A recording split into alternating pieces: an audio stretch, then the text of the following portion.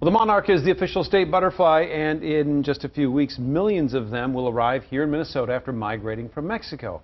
But the monarch and its population have plunged over the last several decades. And as Maury Glover shows us, an Edina couple has made it their mission to save the monarchs. There's not much not to love about the monarchs. Ward Johnson has loved the beauty and majesty of monarch butterflies since he was a child growing up on the prairie in western Minnesota. But he's worried his favorite species won't survive much longer without a little help. Why would you not? I'm saying, why would you not?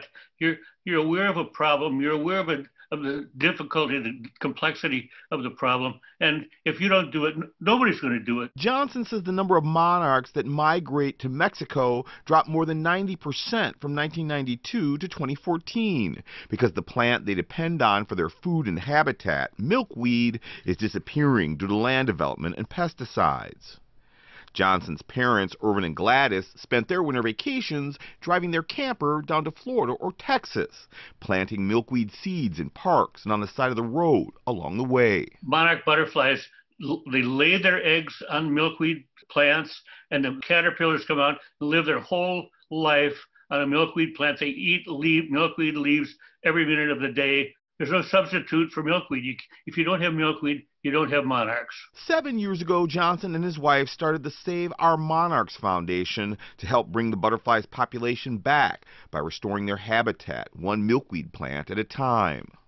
So far, more than 17,000 schools around the country have signed up to receive pollinator pouches with milkweed and wildflower seeds inside to start their own butterfly gardens. We just want to get those in the hands of the kids so they can influence their parents, influence the people around them, and make an impact in their own community. Johnson says their nonprofit has sent out more than 100 million milkweed seeds across North America.